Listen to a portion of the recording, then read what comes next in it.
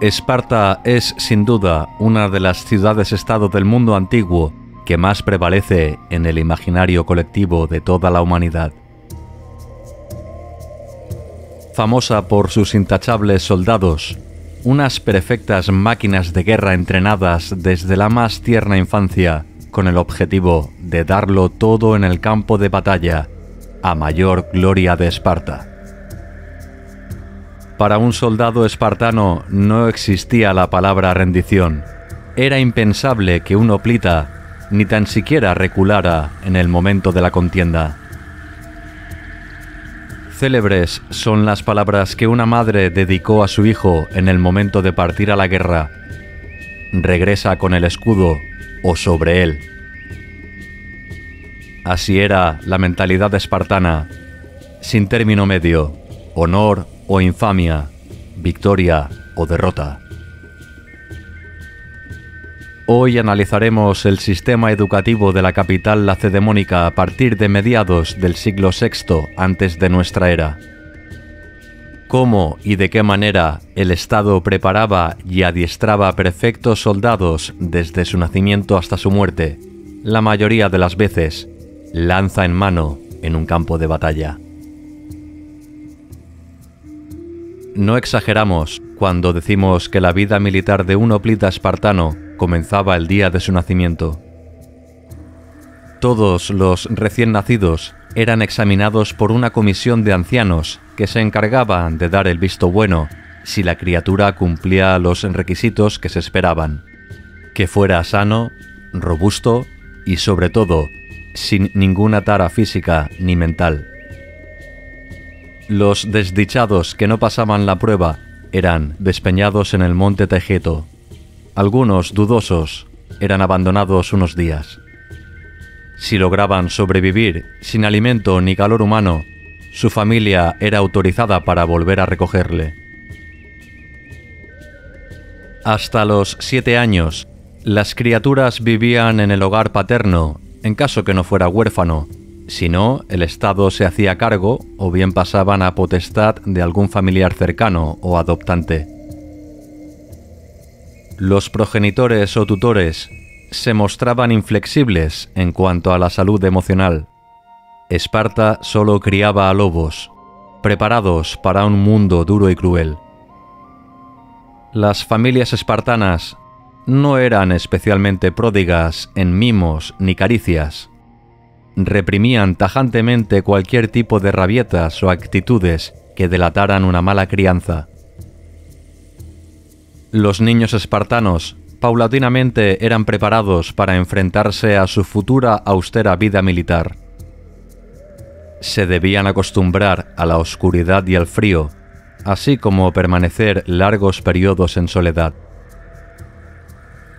El mismo Aristóteles apuntó que incluso las criaturas eran bañadas en vino, puesto que existía la creencia popular que una prolongada inmersión inducía a convulsiones, una nueva prueba para determinar si el niño poseía algún tipo de supuesto defecto físico o mental. Los 7 años marcaban el primer momento crucial para cualquier infante espartano. Abandonaban el hogar familiar y pasaban a estar bajo control del Estado. Este es el momento en que entra en vigor la Agoge, una ley implantada a mediados del siglo VI antes de nuestra era. La Agoge recogía y dictaba un preciso programa que todo niño debía completar a fin de poder conseguir y posteriormente mantener la ciudadanía espartana. El entrenamiento castrense era el tótem sobre el que pivotaba el resto de materias que conformaban el plan de educación estatal. Pero también era importante aprender a leer y escribir, sin muchas florituras ni prestando especial importancia a la oratoria, como era el caso de sus rivales atenienses. De hecho, hasta nuestros días ha llegado el adjetivo lacónico, que significa breve o conciso. Recordamos que los espartanos pertenecían a la región de Lacedemonia o Laconia, de ahí la etimología. Curioso, cómo aún en la actualidad ha quedado en el imaginario colectivo la característica sobriedad y parquedad de palabras de los ciudadanos espartanos de entonces. En cuanto a las artes, los jóvenes infantes eran instruidos en música, danza y canto, una eficaz manera de aligerar las futuras largas marchas, así como potenciar el ánimo y la disposición antes de entrar en combate. Durante este periodo, los niños quedaban a cargo de un paidónomo, normalmente un militar licenciado que ejercía las funciones de instructor y mentor de su grupo asignado. La cultura física era el pilar fundamental en que se basaba la educación de la polis. Los aspirantes cada día eran sometidos a extensos y duros ejercicios destinados a fortalecer la capacidad física mediante la lucha y diferentes disciplinas atléticas. Las competiciones eran un buen método de cribaje para que los paidónomos juzgaran a los más y menos preparados. El historiador Plutarco asistió a unos juegos en honor de Artemisa Ortia, un evento donde los infantes debían conseguir unos suculentos quesos a modo de premio, protegidos por alumnos mayores armados con un látigo. Según nos cuenta el historiador, allí mismo vio caer a jóvenes aspirantes aniquilados por los crueles latigazos de los guardianes, que a la vez serían severamente reprimidos si no eran lo suficientemente hábiles a la hora de custodiar los premios. Otro aspecto fundamental, como no, era el manejo de todo tipo de armas, además de inculcar los valores de obediencia ciega hacia los superiores, siempre en pos del beneficio de la ciudad, según recoge el mismo Plutarco. Estas son sus palabras. Acostumbraron a los ciudadanos a no querer y a no saber vivir solos, a estar siempre como las abejas, unidos para el bien público en torno a sus jefes. A partir de los 12 años, los jóvenes aspirantes entraban en un nuevo ciclo, mucho más duro que el anterior, si cabe.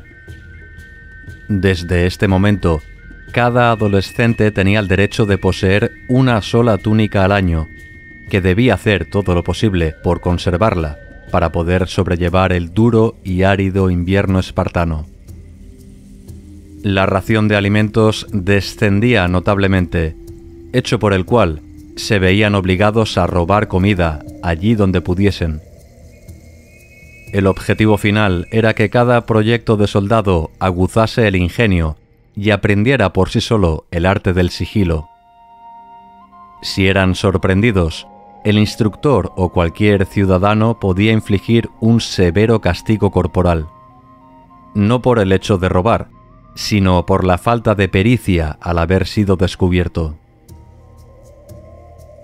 También a esta edad, los muchachos son expulsados de sus barracones militares y deben construirse sus propias viviendas, generalmente chozas a base de madera y cañas del río Eurotas. Cumplidos los 18 años, la mayoría de edad, muchos aspirantes se convertían en eirenes, instructores de los más jóvenes. Los más capacitados, en cambio, formaban parte de un exclusivo grupo conocido como la cripteia. Los miembros de esta camarilla debían completar 2 años de duro entrenamiento, donde se les proveía de solo un puñal y una escasa ración de comida al día. Este grupúsculo tenía la misión de organizar partidas de castigo contra los ilotas, los esclavos de los espartanos, un grupo que siempre era visto con recelo por parte de sus amos.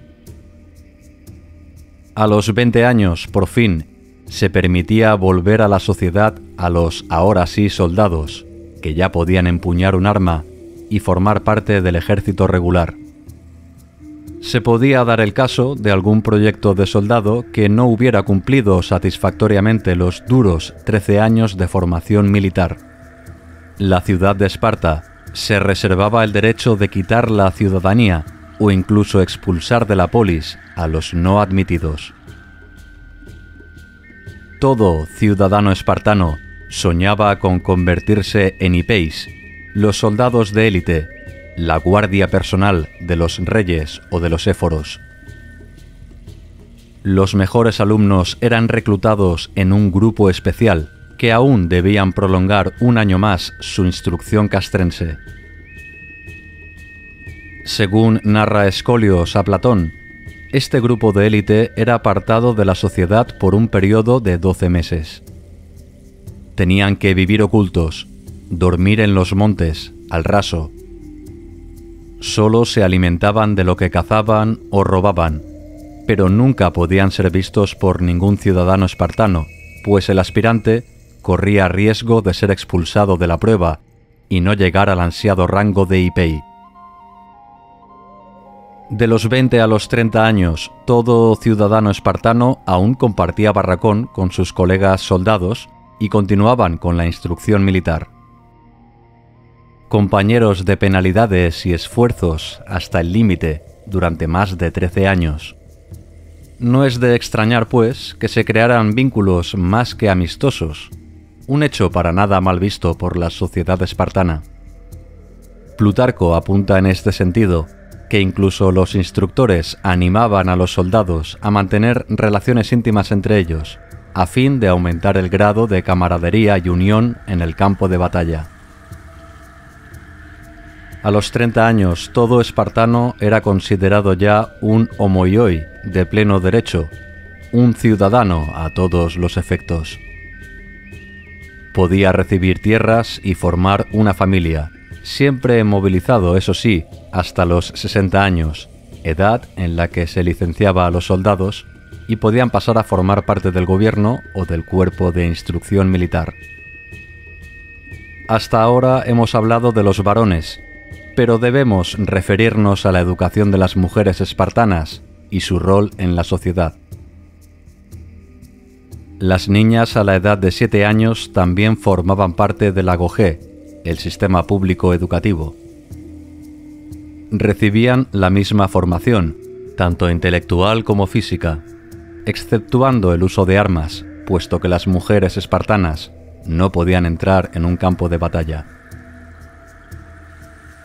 Lucha, atletismo, equitación, lanzamiento de jabalina eran algunas de las disciplinas físicas que las muchachas compartían en igualdad de condiciones con sus compañeros masculinos. Los espartanos eran firmes creyentes de que una buena disposición física era fundamental para procrear fuertes varones. Este era el fin de que las muchachas pudieran compartir entrenamiento, juegos y competiciones con los futuros soldados. Las chicas también recibían educación artística, todas las disciplinas que englobaban la musique, danza, poesía y destreza en el uso de instrumentos musicales. Las muchachas espartanas continuaban formándose y contraían matrimonio entre los 18 y los 20 años, edad muy alejada de lo normal en otras ciudades-estado griegas, como Atenas, donde las féminas solían casarse apenas llegado el primer menstruo. Una vez casadas, su vida era muy distinta respecto a las del resto de mujeres helenas.